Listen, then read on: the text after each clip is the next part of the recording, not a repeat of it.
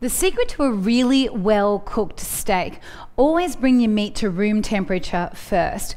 Then oil it, both sides, and season it. A little bit of salt and a little bit of pepper. Now you need a really hot, thick based frying pan or grill. So that's a high heat. And then for this size steak, what you want to do is pop it into that pan. 2 minutes on the first side, and then turn it once for another 2 minutes. Now to touch it, if that is soft, that's a good indication your steak is medium rare.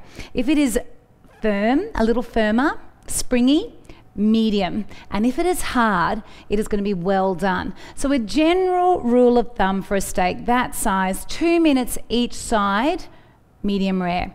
3 minutes, medium. 4 minutes each side for well done.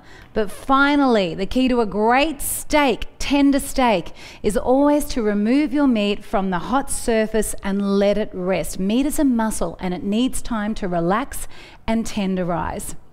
Now, if you've enjoyed this little tip, you can get my books anywhere at 4ingredients.com.au, eBay, Amazon, iTunes, all good bookstores and department stores, or head over to our Facebook page, facebook.com/4ingredients page.